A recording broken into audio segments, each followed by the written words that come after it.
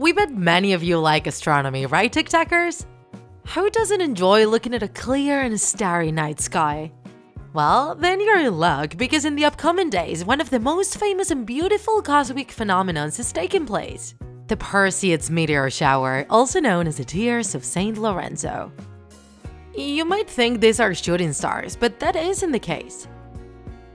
While meteors are rocks that can be dozens of meters in size, the Perseids are stardust particles the size of a grain of sand. These particles are debris that the Swift-Tuttle comet leaves after traveling around the Sun. It was discovered in 1862, has a diameter of 26 kilometers, and it orbits around the Sun for periods of 135 years. Those particles coming from the meteor enter our atmosphere at about 210,000 kilometers per hour. Their speed and friction are so high that they evaporate in an instant, producing a luminous effect. They usually appear between July 16th and August 24th, although their highest period of activity and the best time to see them is between August 11th and 13th, especially if they coincide with the new moon. Their name comes from the Perseids constellation because in ancient times it was believed they came from that constellation due to their trajectory. And the term is still being used nowadays, although they are also called Tears of St. Lorenzo, since they coincide with the feast of St. Lorenzo's holiday.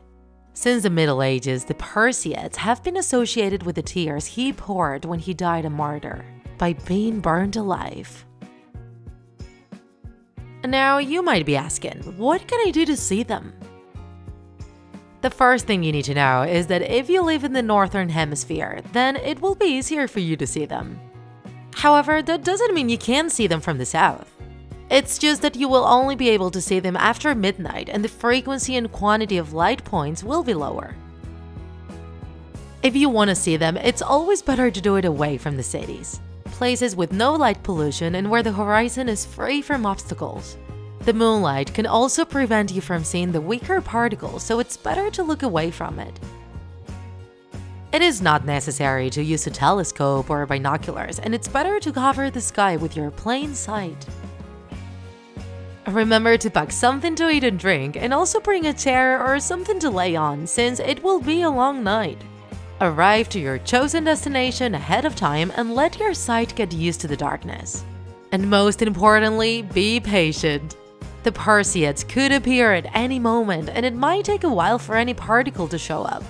However, once you see them, you will realize it was all worth it. TikTak already have everything ready for that special night.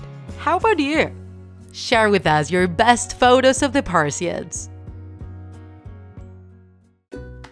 If you enjoyed this video, don't forget to like it, and if you want to see more Draw My Life videos, subscribe to our channel. See you in the next episode!